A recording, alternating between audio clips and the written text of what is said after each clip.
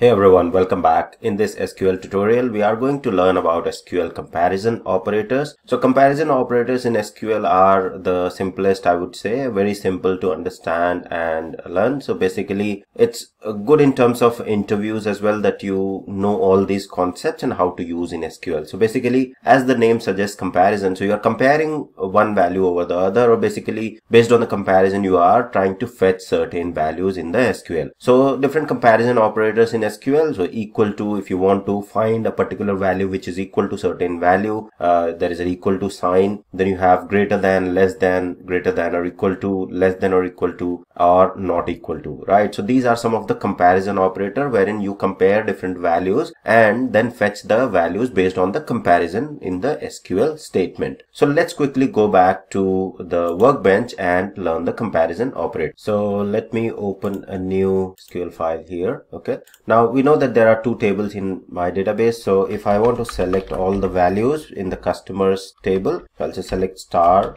from customers, from customer, basically the name is customer, and run this. So it will fetch me all the data that is there in the customer table. Right now, if I have to specifically filter certain values based on the comparison, so I can compare the values. So if, say for example, a value is equal to something, right? So say for example, the value that I want to fetch where the zip code is equal to 3000, right? So I can simply say something like select star from customer where zip code is equal to, right? So I can say 3000. So equal to is the comparison. So basically any value that is having, or any rows that are having zip code as 3000, the values will be fetched, right? So if I'll run this, you will see there is one value or one row that has been fetched for which the zip code matched, right? So if I run or fetch all the values now, right? So I've selected just up to the customer and executed, it has fetched me all the values. So it has given me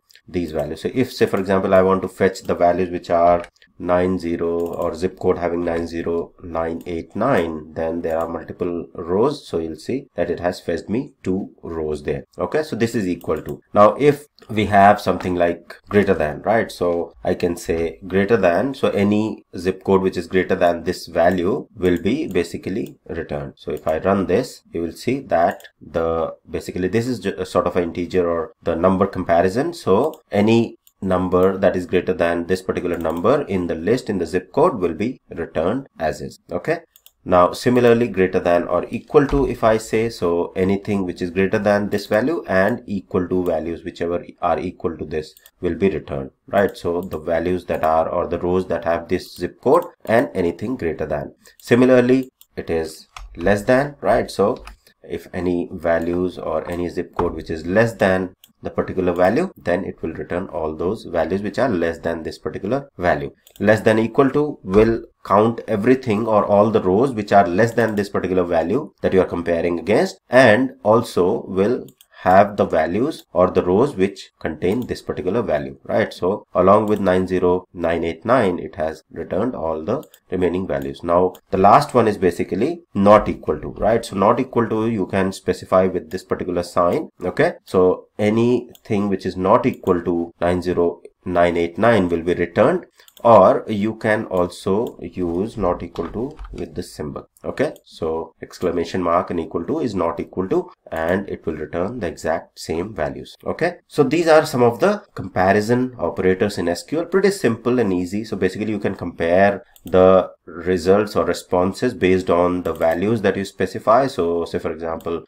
we have been looking at comparing whether the value or the row that you are fetching, the column value is equal to particular value, or column value is greater than or less than. So that's what all comparison operator will do in SQL. Now the next thing with comparison operator is, now we have been using this with the zip code, which is basically a number value, right? Now, can we use comparison operator with other data types, for example, string? Yes, absolutely. So we can also say, and we have been doing this, right? So we have been anyways searching with the where clause. Say, for example, I want to compare that the city is equal to Melbourne, right? So I can simply say city is equal to, so I'll change it to equal to, and because this Melbourne is a string, so I can simply say Melbourne, right, within the quotes.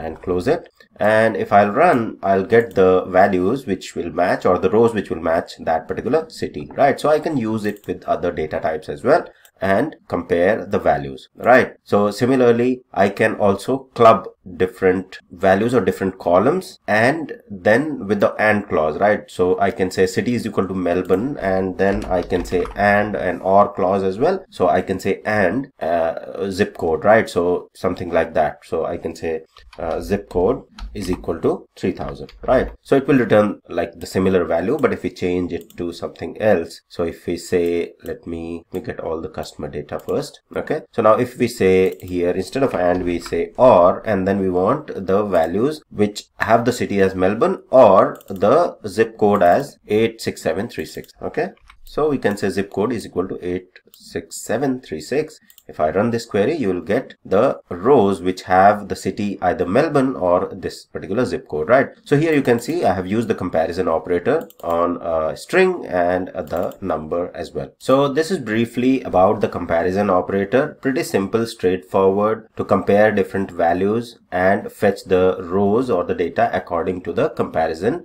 getting that particular set of data. So that's all for this tutorial. I hope it was helpful. Thank you very much for watching.